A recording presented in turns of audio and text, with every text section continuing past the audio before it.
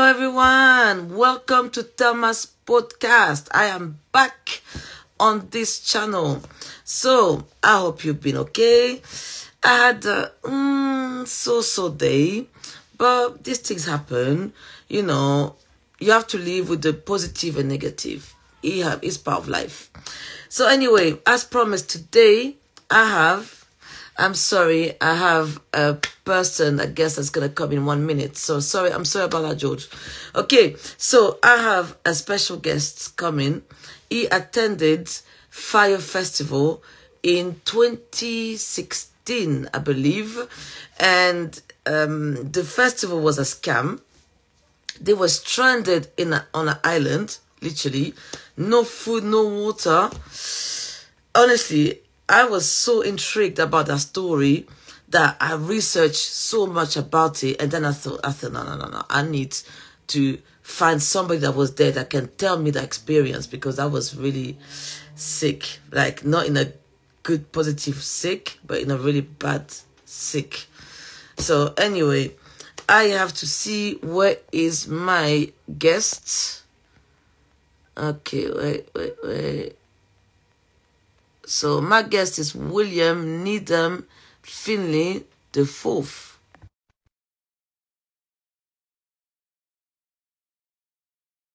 To join us, and I can't wait for him to tell us more about this messed up story. Okay, and as I said before, oh wow, hello, you okay? Welcome, William. You okay? Can you hear me? Yeah. How are you? I'm fine, and you okay? Yeah, I'm doing good. I'm doing good. Oh, nice one. Oh, so nice to hear you. How are you doing? Yeah, Oh, doing why well. I'm is it doing well. It's freezing? nice. I don't know. I can hear you. Am I still freezing? A little bit, but you know what? As long as we can hear you, that'll Okay. be great. Okay. I have All a right. lot of people joining us. Welcome, everyone. So, William, introduce yourself to us. Who are you? What do you do in life? Yeah. So, uh, this whole thing I created, William Needham Finley, was this pen name I came up with a long time ago, just to sort of do like satirical writing. And then over the years, it kind of transitioned into doing stuff on social media and whatnot. So I have been doing that as a hobby, and then went full time doing the sort of like writing, blogging stuff in 2016, right before the Fyre Festival, which is what I think people will be tuning in for, I guess. So Yeah. went to all that sort of as a joke, and um, so yeah, that's sort of how it So, happened. tell us, how did you find out about this festival? Can you tell us a bit more? So, you were looking for a nice festival to go, My and then you buddy, saw this. yeah, my buddy Mark is a big fan of like music festivals and whatnot. And so he saw it first and reached out and was like, "We got to go to this. This will be fun." And so it was Mark's idea. And I said, "Yeah, I'll go along with it because it'd be funny to sort of talk about like being an influencer, even though I wasn't an influencer. It was just something I could like kind of joke about, and it looked like a cool trip, you know. So that was sort of how it started. Okay. So you thought it's gonna be a nice trip. You booked your tickets. How much did you pay for those tickets? All in, we ended up getting like the VIP package because you know, you'd get like all of your food and your drink and everything included. So we thought that'd be a good thing to like lock in. And I think it was about $4,000. Um, Flight, travel, accommodation, all that, concert. So for what we thought would be like 4 or 5 days in the Bahamas, it wasn't too crazy. So yeah, I've got to say 4,000 for flights, accommodation, and food, because I think that's what I offered. Hmm. That's a good deal.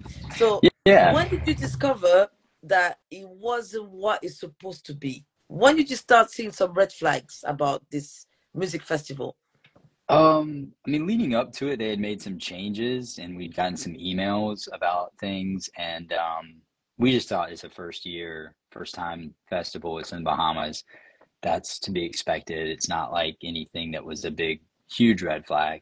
Um, but once you get there, um, I guess when we're in the airport, we saw that tweet by Blink 182 that was like, we can't perform at this because it's not up to our accommodations or something. And we didn't know what that meant. So we were like, okay, maybe they're just backing out, whatever. And we get on the plane, we get down there, and once you like arrive at the site and just see the tents and the mattresses everywhere, that's when we were like, well, okay, this might not be ready yet.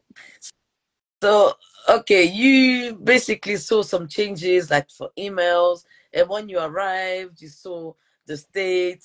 I mean, how can you tell us about the experience? Like when you arrived there and you see that site, what does that feel like? Talk us through it. Yeah, it didn't really feel like it was real. It was like, this isn't it, right? Like, this can't be the thing that we thought we were going to. So, um, I just kept thinking, like, this is like the staging area. This is the like they're getting ready part. Like, there's surely we'll turn the corner and the real thing will be like ready. And so that was pretty clear that wasn't the case when we got there and we'd see Billy McFarland just standing on a table, um, in front of a long line of people. Because I was like, you know, we knew who that guy was, and so like, I think that's the guy like playing this thing, which was odd to me because it's like you go to a concert or something, like you go to Bonnaroo or something, nobody knows who's playing Bonnaroo. The creator of that isn't standing on a table talking to the ticket holders. Like it didn't make sense. So I thought, all right, this is not That's not right. what we signed up for. Yeah, so Bill McFarlane, he basically is the one who organized the whole thing. You never knew he was, but did he say in the Fyre Festival that he's the one that organized this whole thing? I mean, who was the main people that organized this thing? It was really him. Ja Rule wasn't as involved. He was just sort of like the talent, I guess. Okay. And I've learned later he really didn't have that much day-to-day involvement of it. So yeah, it was Billy McFarland and a few other people that were putting the festival on, and he'd obviously hired some event people, and yeah, I think they just were way over their heads.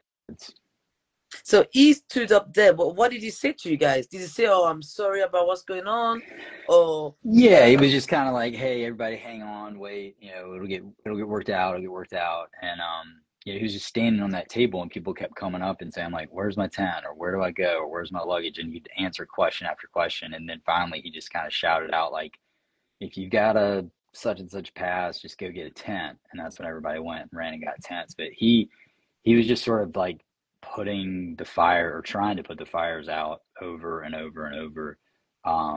When we were there, and I just thought, like, how is there not a bigger team of people? Like, it was very surprising that there was a handful of people running around that were like working for the festival, yeah, which but is because the just crazy. concierge, there was no one there. There was literally no security. There was nothing. So it is pretty unsafe. All these people in a stranded island, no one to give you direction. No one. Apparently, there was no toilets. There was no water. Hmm. I mean, Yeah, I don't know what to say. yeah, it So was I mean, crazy. Yeah. didn't you say, okay, you know what, to your friend, listen, I believe that's what you want us to do, but let's go back to the airport because this is not a place to stay. I mean, did you guys stay there the night? No, no, that was what we did. So, in the film, it talks about how that weekend was like the regatta, which is like a huge event down there. And Yeah. so all the hotel rooms were booked. So we called the hotels. We were looking at Airbnbs because we thought, this sucks, but we're down here for 4 days. Let's go get a house or something. Um, and we couldn't, and there was nothing available. So we just tried to make it back to the airport. And that was sort of an ordeal of my buddy kind of sneaking into the main house headquarters and getting us. He himself was talking to Billy and his assistant, and got us on this flight manifest to get out. And so, yeah, once it became clear that it was not, you know, legit, we spent the next, I don't know, like 12 hours just trying to get out of there. So at least at the airport, you guys have got access to the toilets. I mean, did you guys have access to food, to water? Because that must have been awful. Like 12 hours without food or drink. That's a long time. Yeah, yeah.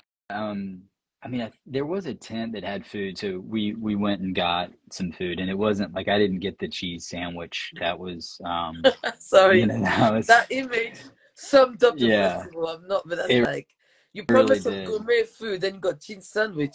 Yeah, it really did. I had like normal like chicken and pasta and whatnot. So we had food, but it was just such a disorganized mess. It wasn't like I'd say most of the people didn't know, oh, you go that way to get food and water. So yeah, we had that, but a lot of people didn't. And a lot of people had been flown in, at 6 in the morning and were just drinking all day. And so there was a guy that passed out in the airport and Oh, like yeah, that was the, it was like some of these people had by that point been there for, you know, 30 hours. And it's like, they've been drinking and out in the sun all day and there wasn't any water. You're in the airport, but the airport store is like closed. So it opened at like 7 in the morning or something. And I think everybody just bought like all the water and Gatorade. So, yeah, because yeah, it was just, yeah, because we talked. It was a lot of people there. Like we're not talking a couple of hundred people. We're talking like thousands of people in there. yeah, yeah. I mean, thousands bought tickets. I think, they think, anywhere from like 500 plus were there. So yeah, it was a lot of people. And just in the airport, they had started like, I guess, off at some point. I think we were the last flight that night. And so, I mean, some people had to spend the night, and that, I don't know how, like, I don't know how that went, So but yeah. when you went back, home, I think you were the one of the first who filed a complaint. So can you tell us about this process? Like, who gave you the idea to say, look, this is fraud. You need to make a complaint. You need to seek justice for what happened.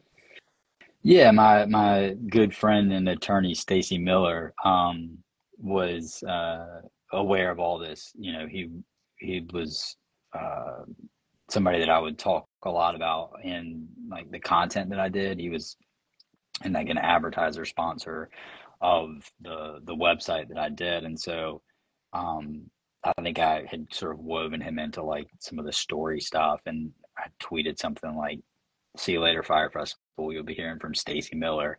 Yeah. Not even really thinking like that was kind of half a joke, but like I didn't know what had really transpired at that point. And then, we get back and Stacy's like, actually, this is fraud. Like this is this.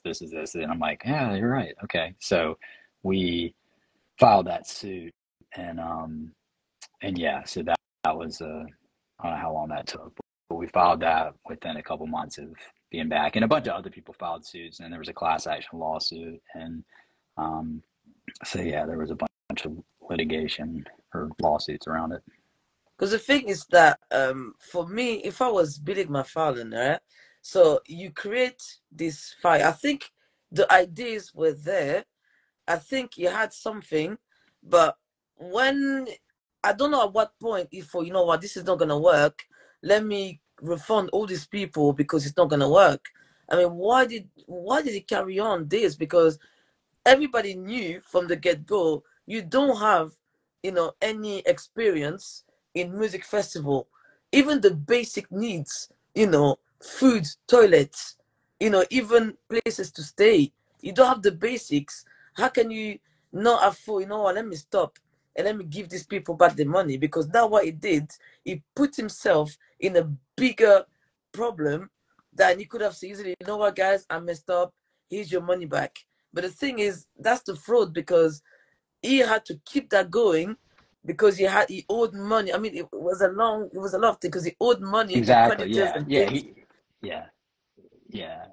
that was a lot of people don't like. I mean, I think the documentaries may have covered it, but people who may not have seen that or what, like, do you think why don't you just cancel it or pull out like whatever? Like he owed one guy I think $3 million, and if he didn't pay that 3 million by like May 1st, then like all this other stuff would happen, and so like the event was a few days before May, and so Billy's like, I got to pull this off. I got to at least make it happen, and then hopefully, get money from these people who are putting money on their wristbands and this and that. So I just think he just didn't have a choice in his mind. Like, I'm gonna default on this loan or whatever, and that's probably what was driving most of his decisions.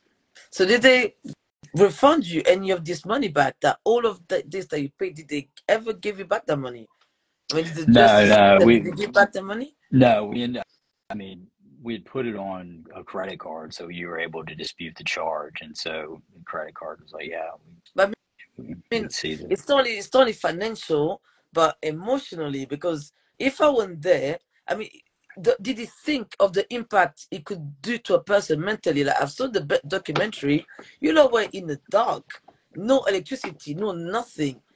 Some people could have, I don't know, lead to depression, lead to mental health. I mean, did you think about all of these sides? It's not, I mean, financially, of course, it's going to hurt, but the well-being side, did you think about that? I feel like probably not. It seemed like a lot of what he was doing was just trying to build this company that he thought was, going to do all these things, and it looked like nothing was going to get in the way of that. So I think he didn't take any of that into consideration, probably. So how did you feel when he got caught and was going to go to prison? How did you feel? How did that make you feel?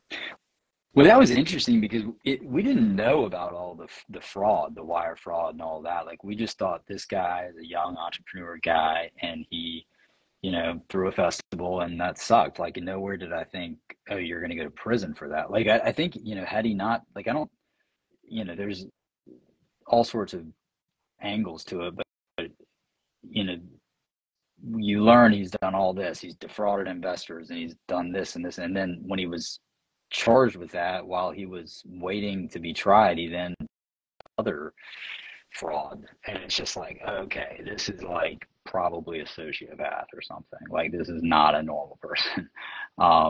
And yeah, it's not like when I got back, it's not like I was like, I hope that guy goes to prison. It's just like, well, this was ridiculous. What do you do now? And so then seeing the charges come out, you're like, oh, well, if all that this is sense. true, like, this is pretty horrible, like, because there were people that gave them, their money. Like, this one couple, they gave them all their retirement money, and then the woman in the Bahamas, like, he like screwed her out $100,000 or something. And it's like, fortunately, there was a GoFundMe set up, and she got paid back, but like, still have to go through that, and it's just like, yeah, it's just a very egocentric, selfish, person. Sociopath? Yeah. I don't know. Yeah. Because, the interesting thing is that when you guys go back, then you start getting emails about tickets to so many events, so many places. But it's right, there's certain things you can't get access to. So I can't believe some people actually bought that. I know.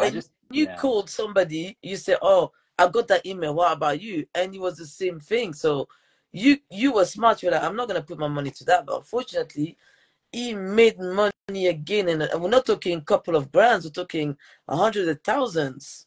Yeah. That was wild because it just looked similar to like the communications we'd gotten. And so I was like, I bet somebody sold the Fyre Festival email list. Like, this is weird.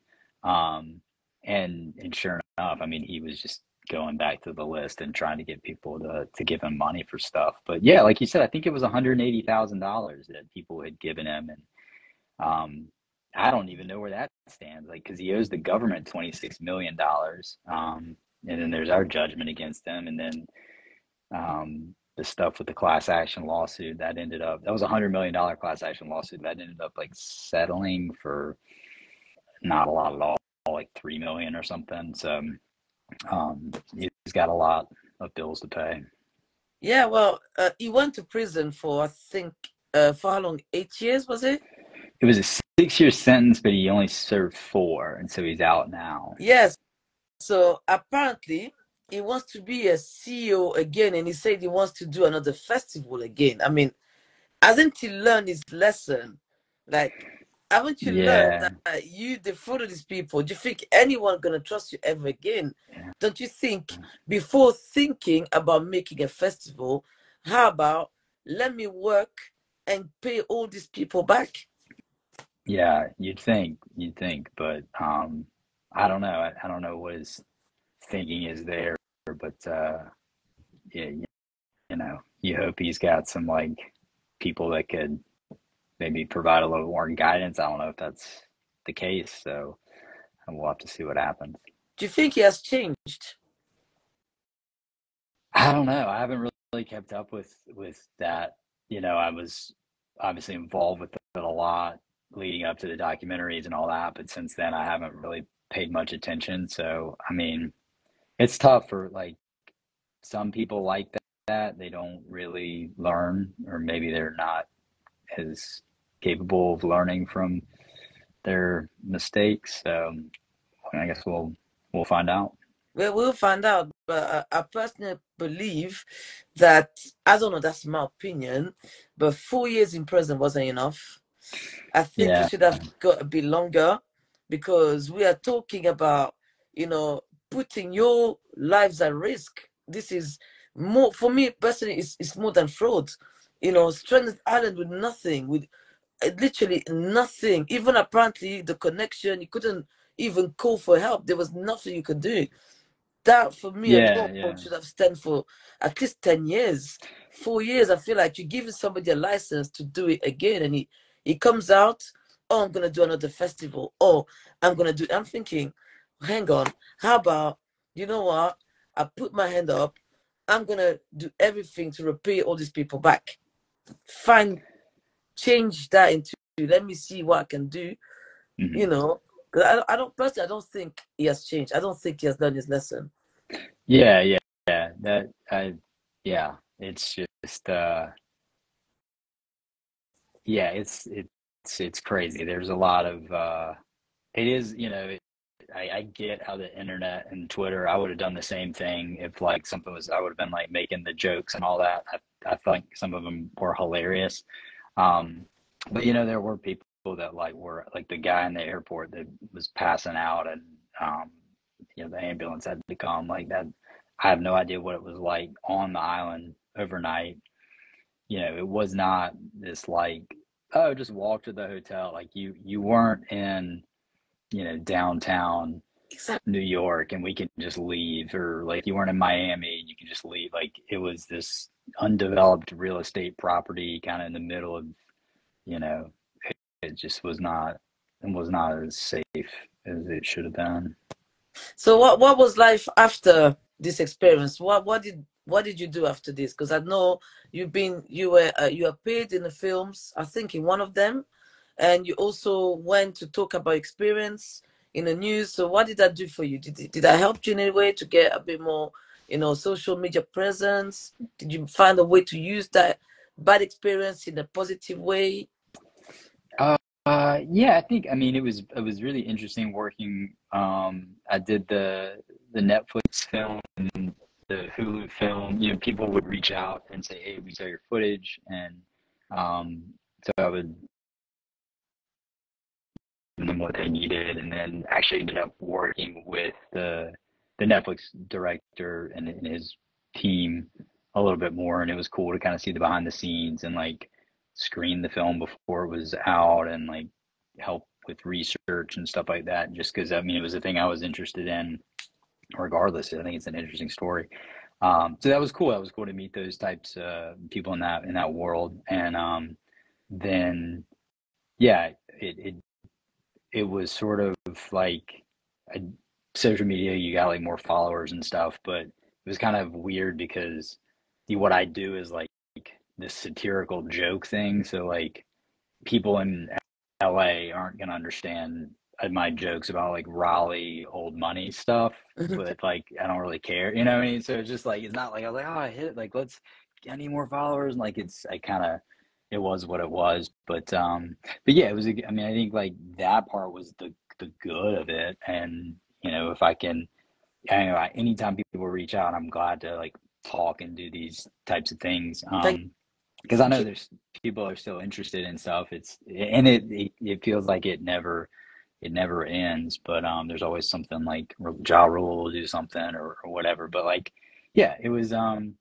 it was not like the best situation. But I think um, you know, I think it was interesting. I'll say that. Yeah, I mean, the thing is that okay, I don't know how to say this in a nice way, but sometimes in life you're gonna go through things that's gonna shape the type of person you are or you're gonna be.